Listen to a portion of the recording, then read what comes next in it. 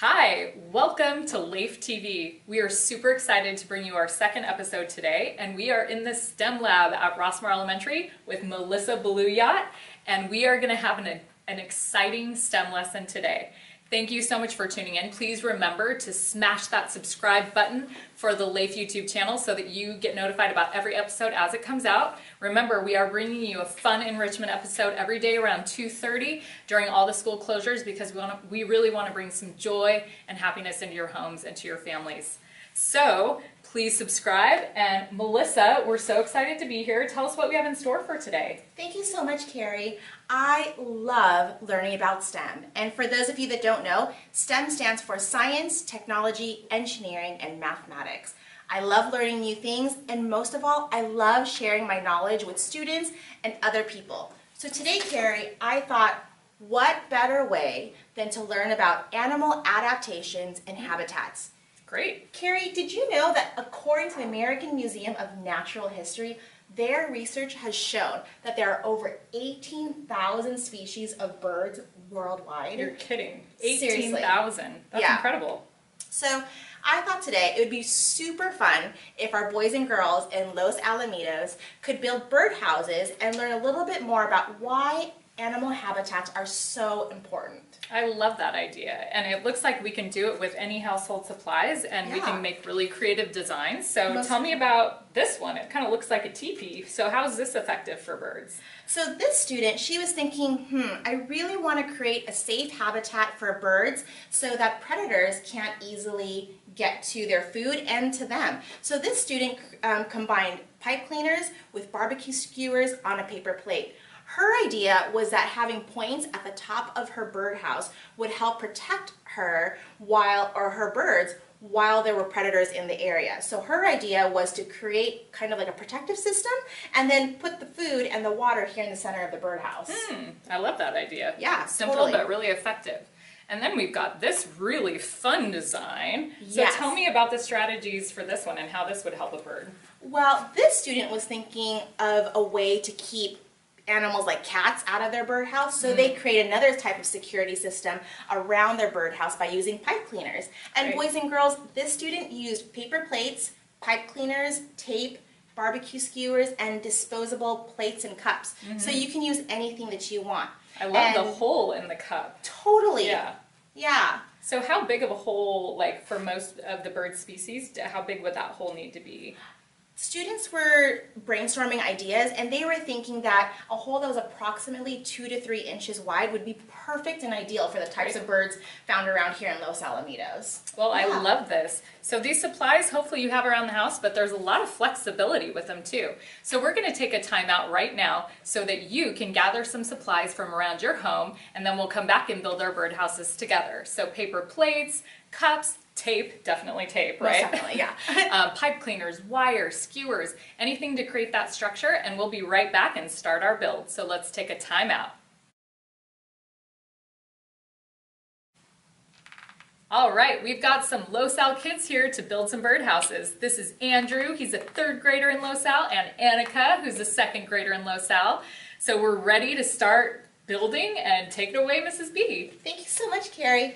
All right, Andrew, Annika, are you guys ready? Yeah. Okay, let's get those creative juices flowing. I thought it would be nice to start off with some paper plates and maybe even perhaps some cups. Andrew, Annika, what do you think we can use our paper plate and cups for? You can put the food on the plate. You can also put a stick so it can perch on it. Oh, cool. So you would put your barbecue skewer in your cup so that the birds have a place to stand on? Yeah. That's so cool. Annika, what are you going to do with your cup? I'm gonna cut this part off so I can make it shorter, and then I'm gonna fill it up with like food or water. That's awesome. And as we design our birdhouses, what do you think we can do so that the birds have a safe habitat to build their nests in? Maybe you could put it. You can put a higher place on the birdhouse. Cool. So for the nest. Nice. Nice and high to keep it away from predators, especially ground predators. That's a great idea. You can also put a hole in, and then they can be safe inside the cup, and they can build a nest inside. That's a great idea, Andrew. Well, boys and girls, I hope that you are coming up with some creative ideas on your own too. And I think we're going to take a time out in just a little bit so that Andrew and Annika can get to work and they can start building their birdhouses. What do you think, Carrie? Let's do it. Let's take a time out and we'll be right back to see the amazing birdhouses they created.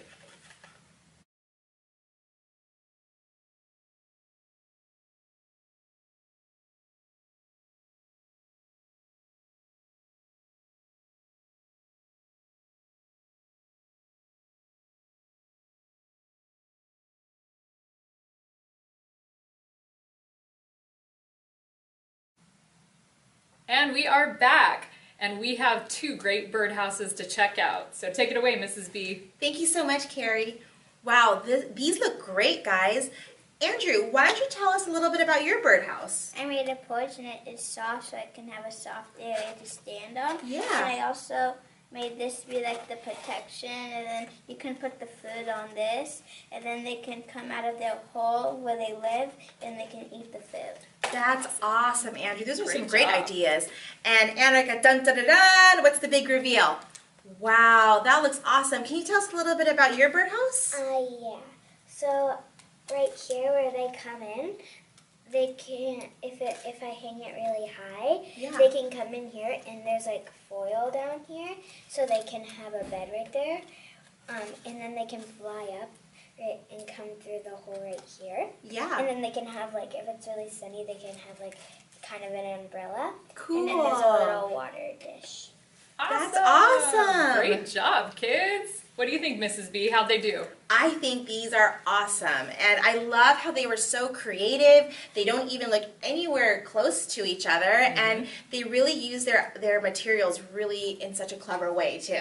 Nice. And Annika and Andrew, what did you think about building a birdhouse? Did you have fun? Yeah. Great. Well, thank you so much for joining us for this episode of LAEF TV. We hope you build this at home with your kids and that it's a really fun activity that brings joy to your household. Please remember to like and subscribe.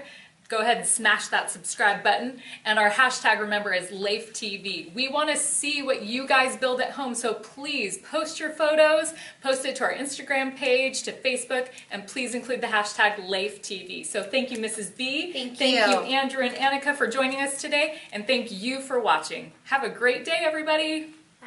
Bye. Bye.